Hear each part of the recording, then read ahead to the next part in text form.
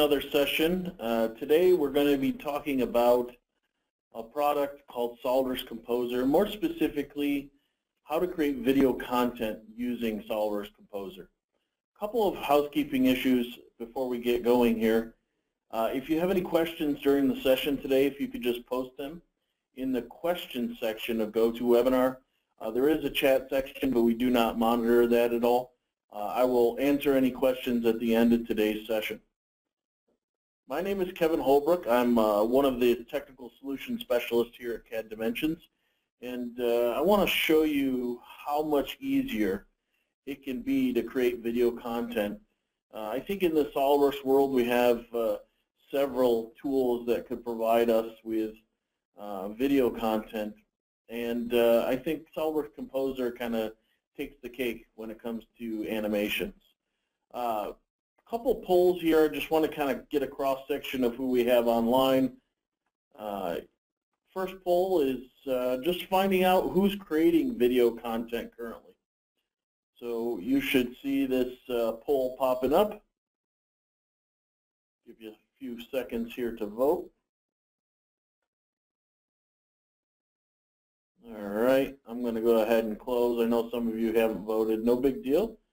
And share this with you. So it looks like some are, some aren't creating content at this time. For those of you who are not creating content, why not? So just to get an idea of what's keeping you from creating video content. It could be your job. It could be it takes too long to learn the tools. Maybe no time in your job. So there's a lot of different reasons, obviously, why somebody would have this, but get kind of a sense here, and I'll go ahead and post that and share so everyone can see. And then for the folks that are creating content, let's just figure out what type of tools you might be using currently. So are you familiar with Composer? Are you using it? Are you using SOLIDWORKS Animation? Maybe you're using some of the Adobe products or other tools to do this. So kind of get a cross-section. It looks like we don't have any Composer users online, so a lot of this will be very new to you folks. I'll go ahead and close the poll and share that. There we go. All right, on to our presentation today. Again, I want to focus specifically on creating video content using Composer, and I understand that not a lot of you folks have had any exposure to Composer, so we'll take a little bit of a step back and talk about some of the basics before we jump in. My story today is really about these four. The good, the bad, the better, and the best is what I call it. When we look at content, we can almost categorize them using these four name tags. I'll give you some examples. When you look at assembly instructions such as this, even though there's images within the assembly instructions, there's a lot of words. Now this is actually assembly for one of my children's cribs, and you can see all the steps are outlined, but I have to read and reread, and nothing real nice visual to tell me exactly what to do step by step. So I would put this in maybe the bad category. Some of you may think there's worse, and I'm sure there is, but this is what I would call the bad. Now here's an example of content from a company called JL Audio. They do some audio equipment for boats, marine, and obviously your vehicle. Here's what their content looked like before Composer, and you could just see some static images and some words. I would kind of put this in the good range, right? You've got pictures. There's not a lot of words. It kind of describes and tells you what to do. Okay. Now, once you get Composer into place, now here's the example of JL Audio just taken a little further using Composer. Now, I'll talk about what Composer is here in just a second, but you can see I have more content, more images. The images also have arrows and highlighting and color and other things on top of the images, and they're not necessarily pictures. So I'm going to put this in the better range, so we're kind of working our way up.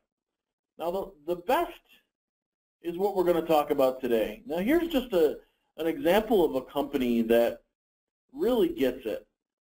If you've ever bought anything from IKEA, you know that they really do it right when it comes to documentation. So here's just a video you can find on YouTube today that just tells you how to assemble something from IKEA.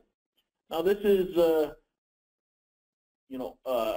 real video with images overlaid on the video itself, but you can see that there's so much clarity in something like this. Hopefully this comes across well in the web here. But you can see somebody actually took the time to create a video to overlay these things on the video to point out exactly where to get things done. And I would say this is the best case for creating documentation, whether it's end user documentation, whether it's work instructions, whether it's training. I think that's kind of why you're all here today. Video content is the best. Now let's talk about SOLIDWORKS Composer. Now SOLIDWORKS Composer is one of the tools in the suites of products from SOLIDWORKS. It actually originates from a company in the Dassault brand called 3D Via. And I would say 4, 5, 6 years ago now, they rebranded it SOLIDWORKS Composer and continued to develop. Now really the basis behind this tool is to leverage the 3D data for technical product communications, for assembly instructions, product manuals, video content, training material. Any of these things can be either video or still images. Now what it's also going to allow you to do is put other things on top of the image, like notes and arrows and cross sections and things you would typically take a still image into another product to be able to do. Composer is going to allow us to do that. You can see some of the benefits listed there. Obviously if you can create better content, your customers are going to be more satisfied. Now you'll notice there's a decreased cost and time to market listed there. What you see here, and the reason why that's listed as a benefit, is because we can start to develop the content, the video content, the still images, before the design is even complete. You're going to see today, after I create the video, that I'm going to have a design change to the document, the video itself. And I'm going to be able to just update the work that I've already done instead of having to redo that work. Now I wanted to have a real nice model to work with today. So I tend to go out to a website called GrabCAD. And when I jumped out there, there was a new model that was placed up there recently by a gentleman by the name of Min Seng. He has placed a model for an EagleMake EM1 3D printer. This is an open source 3D printer for folks who wanted to build their own and then maybe print another printer from this open source. So everything is spec'd out for this printer. You can order it and so on. But I wanted the 3D model, which happened to be a step file. You'll notice at the bottom, and this is just a little screenshot from some of the documentation out on GrabCAD. It says how to build an EagleMake EM1 Pro. And it says this part is under process, please wait. And I got to thinking, wouldn't it be phenomenal if we just had a bunch of videos on how to make this thing? They don't have anything currently. Hopefully he's going to have some documentation, but I wanted to use this as my example today. So let's take a look at what my end result is actually going to be. Now this is a very simple video. We can create this literally in a minute or two, but I want you to just consider what kind of effort this takes to create this video in the tools that you currently have. Now I have notes that pop up. I have parts that go transparent. I have arrows in here.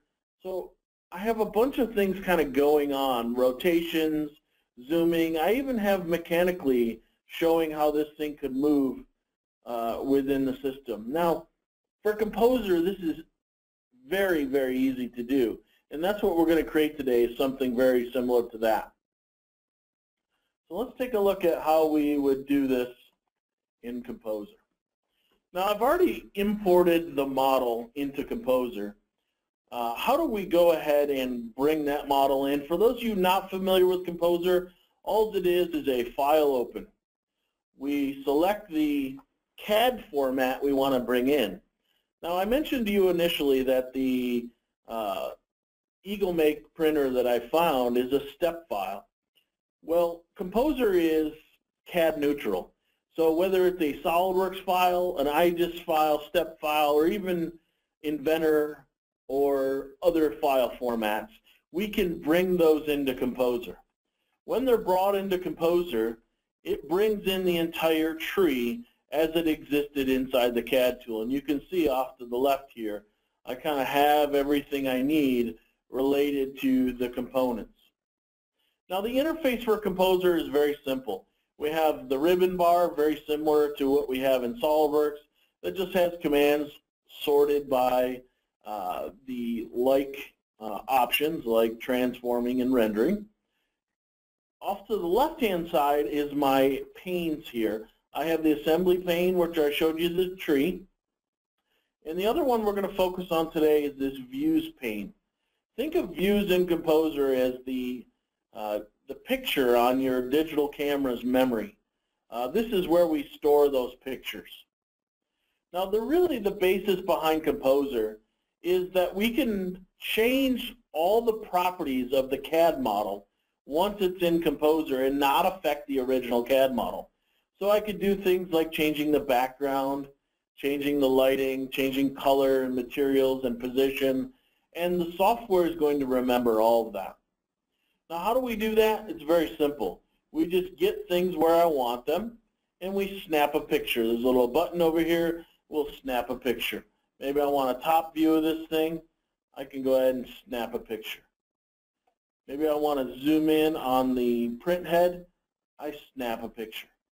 So it keeps everything that I have here. Now, the premise behind video content in Composer really relates to the images that we have. Now watch this.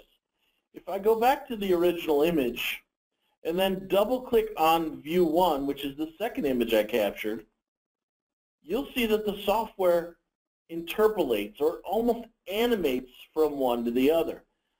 This is going to allow us to utilize this movement to create animations in Composer. So let's take a little step forward for a moment. What I've done is I've snapped a bunch of images, and I'll just take you through them. I have the original isometric.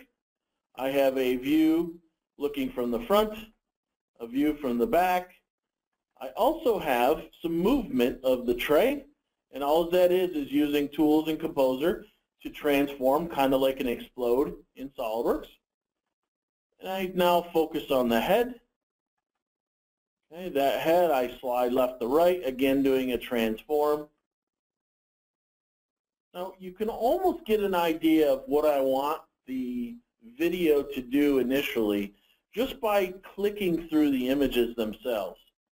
So how would we get started with animations in Composer? Well, this little icon in the graphics area of Composer allows me to switch between animation mode and picture mode. Picture mode is where we capture the image. Animation is where I bring up the timeline. Now, once I switch to animation mode, you should see an animation timeline. In my case, the animation timeline did not come up. All I have to do is go to the Home tab and turn it on.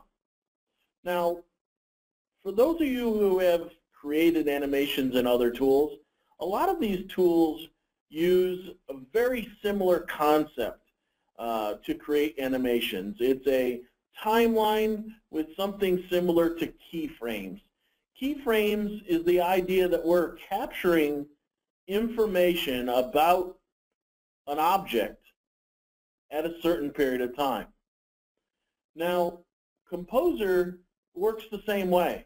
However, we can take advantage of the images that we have to start creating our content. Notice my timeline. At the very beginning of the timeline, I have a list of some of the different things that we can start to work with. I can set the location, the opacity of objects, change the materials, even create events. Events in Composer are things like make something flash and stop. I can change the viewport, which is the background, the camera, and there's a tool called the digger. All these are just different things that we can work with. The one that we'll use most is this properties. This is where we can change the properties of any object. Now, a good way to figure out what properties you can adjust is just to select something. I'm just going to select the platen here.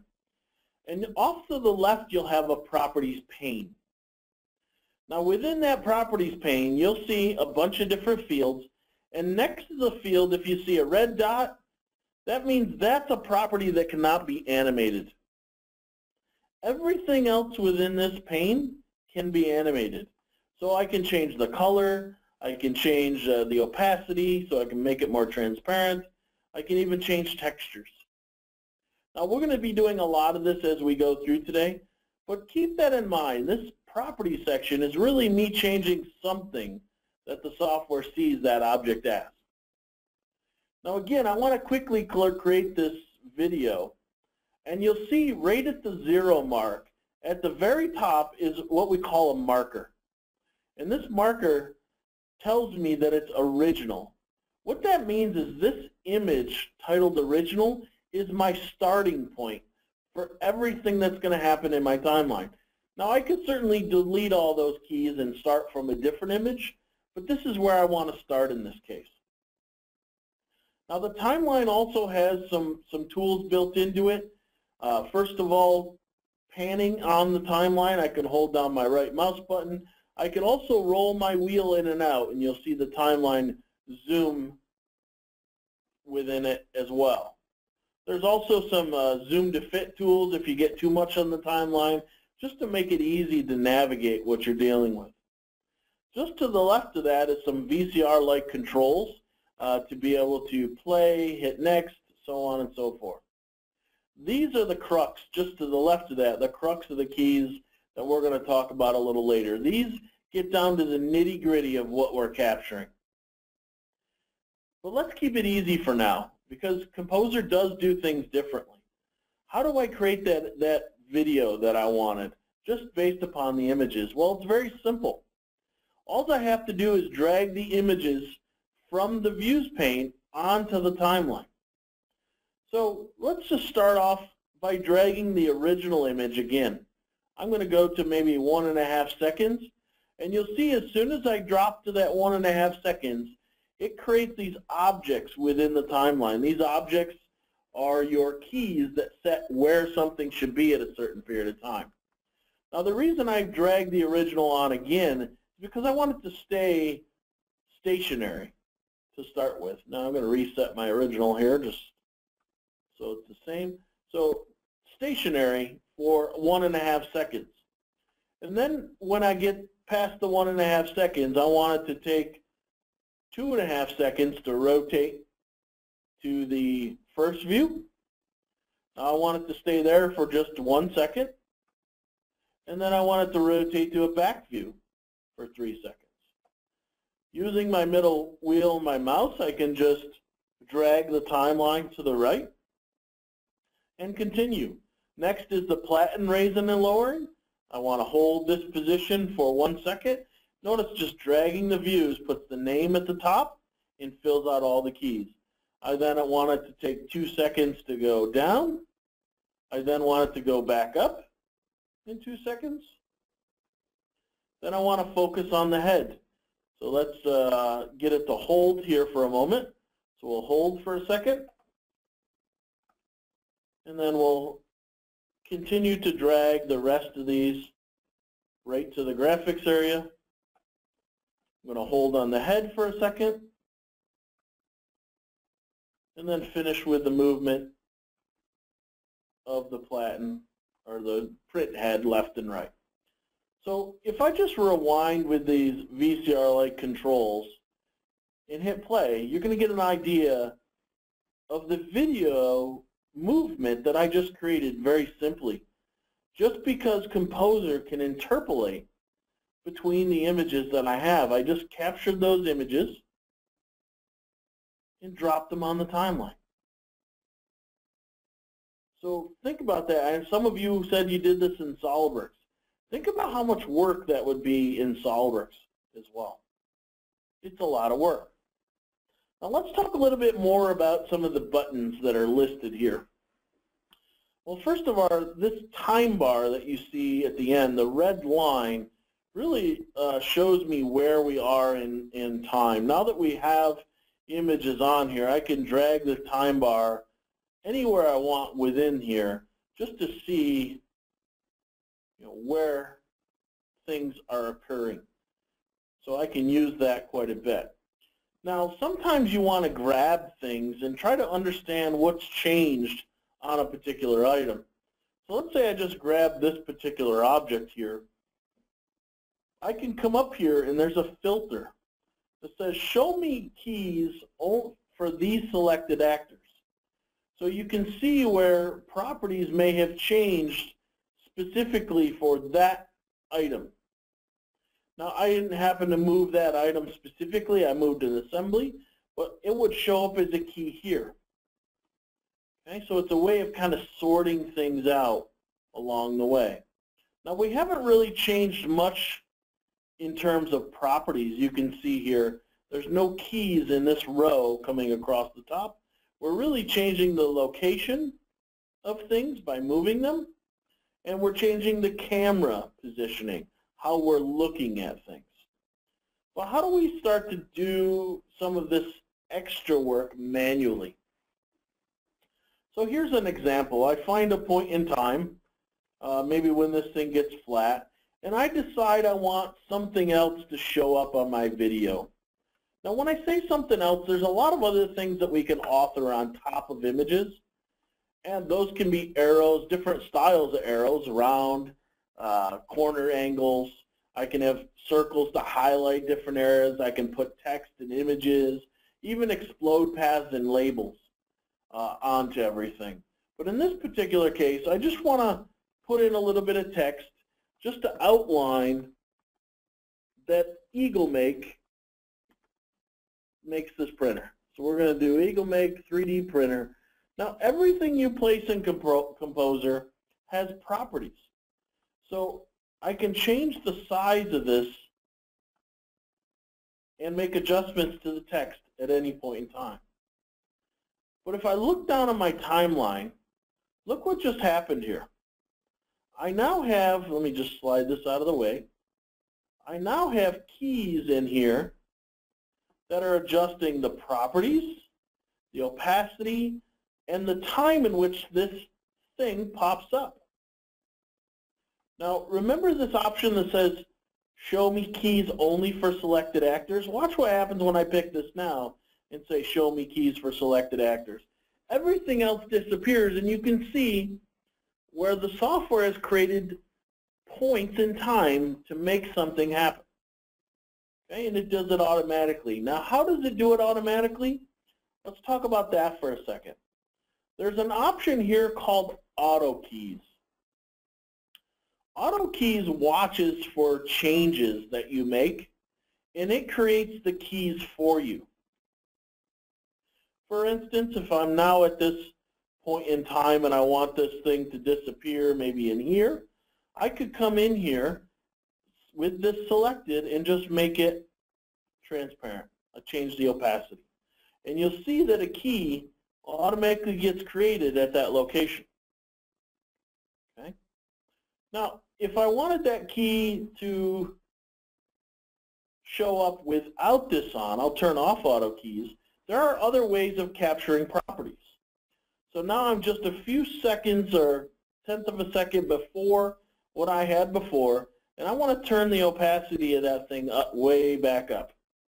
You can see that no key got created behind this blue line. That's where some of these other buttons come into play. These are used when auto keys are off. These are used to set the properties, set the location, set the camera, and then something we're going to talk about a little later called the digger. So if I wanted to set the properties of the selected item, I just hit the little set keys, and you can see it creates a little keyframe there. So let me just rewind this so you can see what I've just done. So I have a video that starts rolling. I have a point in which a piece of text comes in and then it fades out. So it's very simple. I'm just controlling the point in time in which it occurs. However, there are a lot of other things that we can make happen here. I'm going to turn back on auto keys. I'm going to just do something very simple. I just rolled this in the timeline to some point, and I want to pull the cover off this thing, maybe this cover, just to peek inside of what's going on here. All I have to do is use some of the existing tools in Composer, more specifically a tool called Translate. So I pick the component, I tell the software I want to translate it, and I drag it out. Okay? Now by doing this, it sets the position key for that thing to bounce out. Notice it comes back. Okay? So this is where auto keys can really help you do some things in Composer. The last tool I want to outline is a cool tool called the digger. Now what the digger does for us is it allows us to focus on particular areas within an assembly while we're zoomed out. So what I'm going to do here is just hit my space bar in Composer. This brings up our tool called the digger. The digger has a tool that says, I want to focus on a particular area, and I can even adjust the zoom level and the diameter of this thing as well. Okay? Once I have that, I can come down to my animation, and I'm just going to set my digger key. In other words, I'm turning the digger on. Okay? Now, how long I have that digger on is up to me. Maybe I want to get to this point. Maybe zoom it out a little further and readjust. And I can set the digger key. And then I'll go just a little bit further down the line. Okay, I'm going to hit my space bar to turn it off. And then set my digger key. So what I've just done using the tools is turn on a specialized tool, zoom and make it larger, and then tell the software when to turn it off. All in a video. So here's what I've done. It's just very simple. Turn on a piece of text, maybe make the cover explode. You'll see here in just a moment. Turn on the digger tool, focus in on something, turn it off, and watch the print head move. Very, very simple concepts, very, very simple tools that can help you to capture things, but it does us no good if we can't actually create a video from it. Now, videos are very simple. We use something in Composer called a workshop. One of the workshops is for video content, where I can save the video out as an AVI format. Okay? It doesn't take long to run, but it will save it out just like the video we started with today. The last and final concept has to do with updating. I've just spent all this time creating a video. I have the video complete that we showed at the beginning. You can see all the keyframes and changes, and I'll just run through this one more time here so you can remember what this looked like. This is the video we started today's presentation with. Very simple, probably took, all of 2-3 minutes to do. This is just outlining things within this printer that we have. Or you can see covers that are transparent, hide and show, and the movement that we have along with some text. But what happens when the model changes?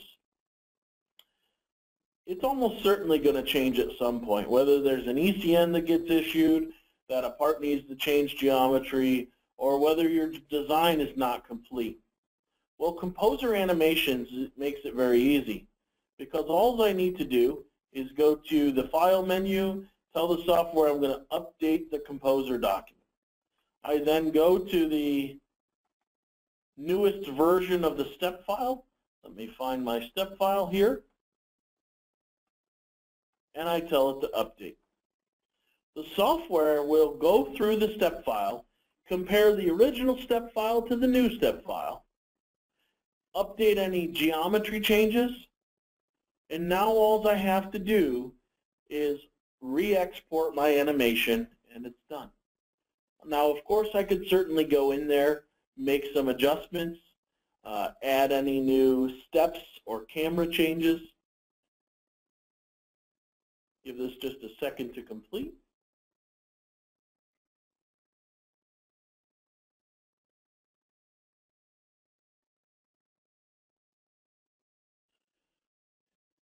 And we'll take a look at what we have.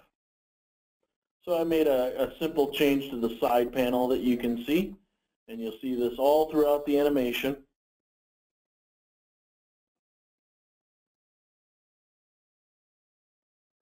Okay, so I don't have to do all this extra work. Everything is kept for me. It's ready to go. So if you've never used the timeline tool, the thing about Composer that makes it so compelling is its interpolation between the views. Using the images to help develop your animation just makes things a lot faster. So I want to thank you for attending today's webinar. If you have any questions, please post them in the questions section, and I'll get to those now. Don't forget to check us out on YouTube, Twitter, Facebook, and our blog for more great content by clicking on the links in the description below.